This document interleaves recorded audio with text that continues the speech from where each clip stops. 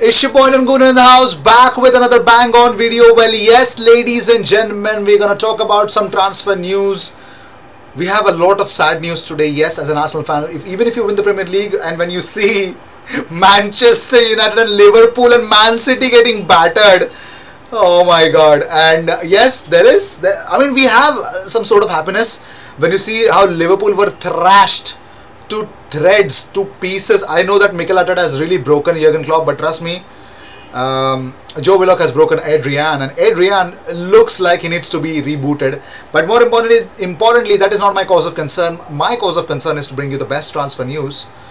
So let's do it.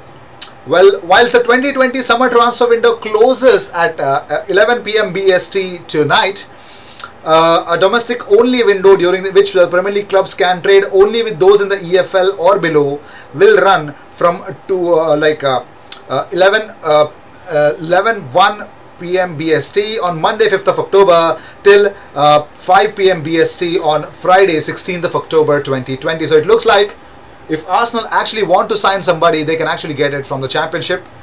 Only time will tell if that is going to happen or not. But moving on, well, let's talk about it. Arteta has spoken about the things to improve. He says, we have to improve our ball speed. That's the first thing I told them. Then some of the movement, control of the spaces and use of the overloads in the right areas.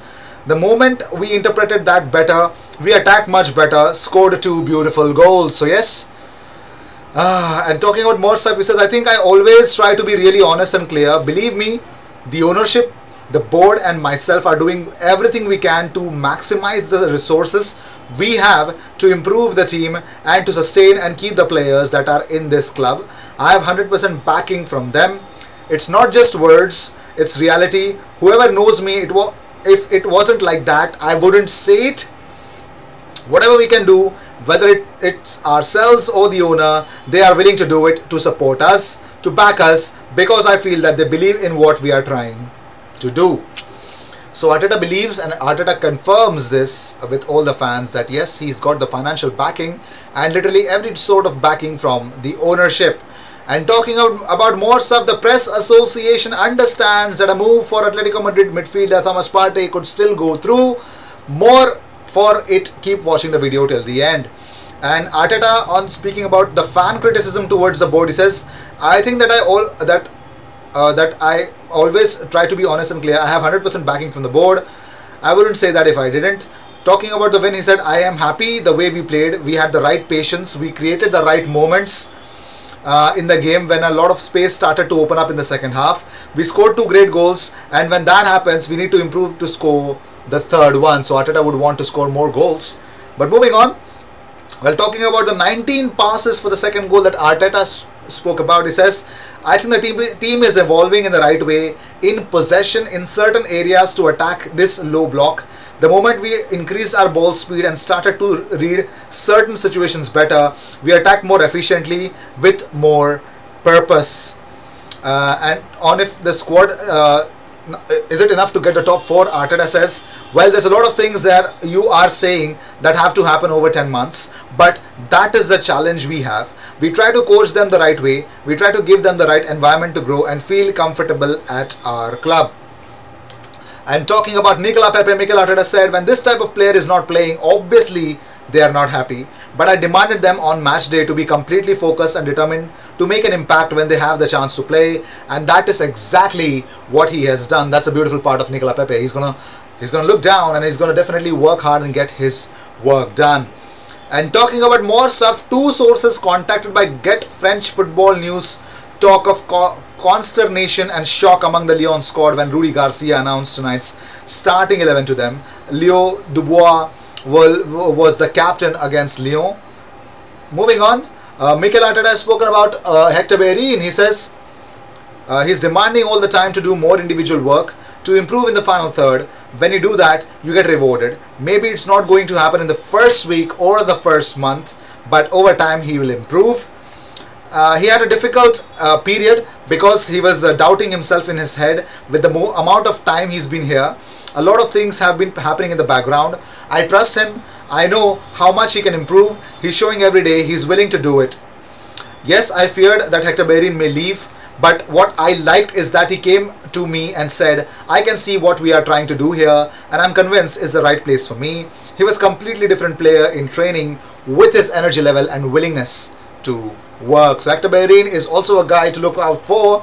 Well, talking about more stuff, Arsenal want William Saliba to go out and get some experience this season, and Fulham looks like his most likely destination. Yes, it looks like Rennes won't get their player, but more importantly, it's going to be Fulham is where William Saliba's future is headed. Let's see how things will turn out. Well, Leo manager literally confirms that Depay may still leave tomorrow, but he knows Aouar is staying, and that's why he started him tonight. Depay is on bench. And talking about more stuff, Matteo Guendouzi was being linked. He was lined up for a deadline day move to Hertha Berlin according to John Cross Mirror yesterday night.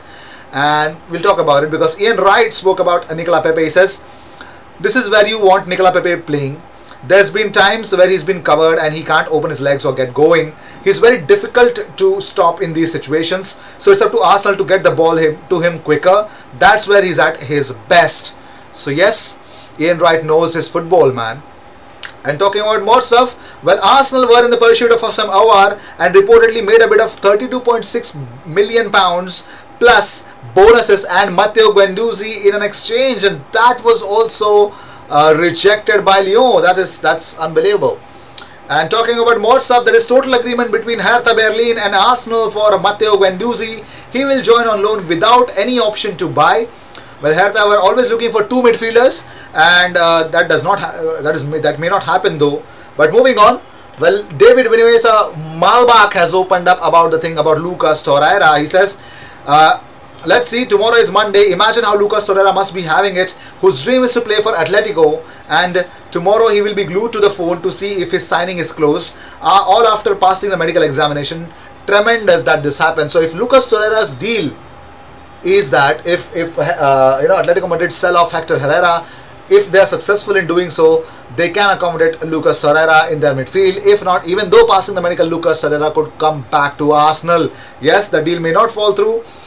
Wow, let's see what happens. But moving on, well, James Benge says no purchase option for Matteo Guendouzi in his move to Hertha Berlin. He'll only have 12 months remaining on his contract come the end of that loan, assuming club don't do a Chelsea, and likely will be worth a lot less than Arsenal might have imagined at this stage of the last season. And Hertha Berlin will not pay a loan fee at all. Instead, they will cover all of Matteo Guendouzi's wages, which I'm pretty much sure Neil Mapai would know by now. Well, moving on, well, let's talk about different stuff. Well, here's the sad news. Here's the sad news. Arsenal's COVID cuts have claimed another victim in the shape of the mascot Gunnosaurus, who has played the role since its inception in 1993, has been let go as part of the club's ongoing streamlining process. So Gunnosaurus is out. And the Athletic said that Arsenal's bid to strengthen central midfield looks like set to end in a disappointment. Their hopes of signing Houssem Aouar were dashed over the weekend, and barring a dramatic late twist, the long-term pursuit of Thomas Partey will go the same way. Interest in Jorginho looks unlikely also. That's because Chelsea don't want to sell him to a rival, or rather they would not want to strengthen a rival, while there is currently no expectation of alternate targets arriving as well. It's too late for that now. So David Ornstein has confirmed the fact that it's going to be difficult for Arsenal to get anyone in the window. And Guendouzi is undergoing his medical he actually underwent 9 AM BST local time, and should that go smoothly, the French under-21 international will join the Bundesliga side on a season-long loan. And Arteta has spoken about, he was asked about Guendouzi, Kolasinac and Torreira, will they leave? He said, I cannot comment unfortunately right now. There are things going on behind the scenes, but at the moment there is nothing different.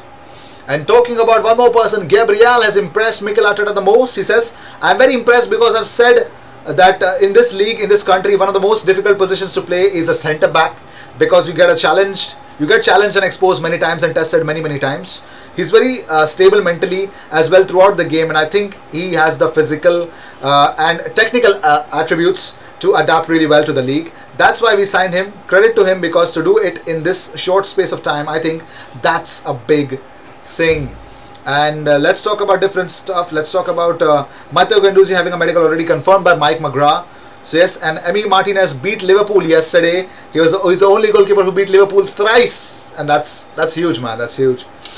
And Fabrizio Romano said Atletico Madrid are convinced that Thomas Partey is staying. Let's see if there will be some late move to trigger his release clause, according to Fabrizio Romano. But Atleti are not expecting anyone to actually come in. Wow. Well, talking about some sad news are done, but I don't know if this news will cheer you up or not. But yes, Arsenal are looking at a centre back. Yes, Hertha Berlin defender Omar Rekik is busy with a quick transfer. According to Kicker information, there is a request from Arsenal for the defender. Yes, it looks like there is definitely Omar Rekik is the player that they are looking for, a central defender. I'm not pretty much confident that Arsenal are actually looking to get him. But he's a very young defender, 19 years of age, very good, powerful, plays for Hertha under 23s. So yeah, that's that. So these were the news of the day. I hope you enjoyed whatever came your way. All the views and news and everything about Arsenal comes to this platform every single day twice. So what you gotta do is subscribe and hit the bell icon. Our goal is always to reach some thousands, so it is 13,000 now.